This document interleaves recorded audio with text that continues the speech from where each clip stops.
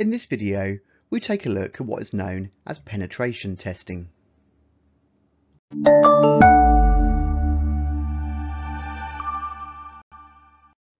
Now, before we actually discuss penetration testing, we're going to take a step back and consider what actually is a hacker.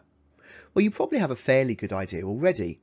They are people who try to gain access to a system with the intent to do harm, cause damage, or otherwise frustrate. What you may not realise, however, is there are several categories of hackers: white hat, grey hat, and black hat hackers.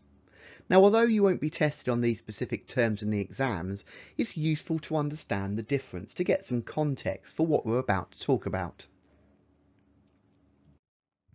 So a black hat hacker is the one that you probably typically associate with hacking. It's the one often portrayed in the media and in films. These are people who attempt to gain access via nefarious means, possibly to steal company secrets or to cause damage to data. White hat hackers are the other end of the spectrum. These are security experts. They're sometimes ex-hackers, but they've actually been employed by a company. Their sole purpose is to use their expertise to find and then fix vulnerabilities in their own company's software. And finally, there are grey hat hackers that sit somewhere in the middle. These are not officially employed by a company, but they still enjoy trying to find flaws in company systems.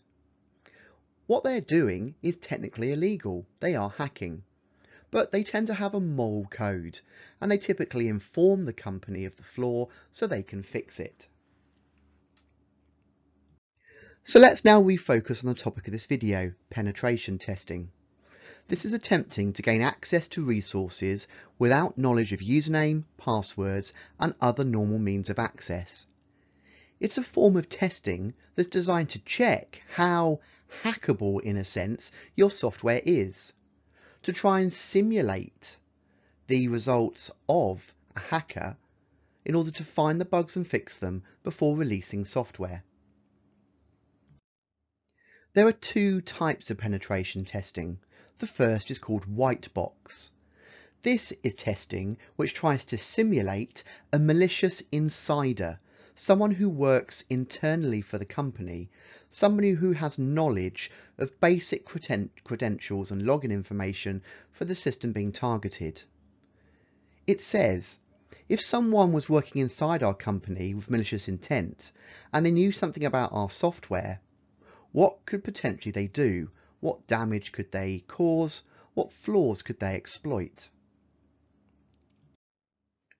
The second category is called black box penetration testing. This simulates an external hacking attempt to an organisation or company. And this typically simulates the type of hacking that you think about from the media, films and television.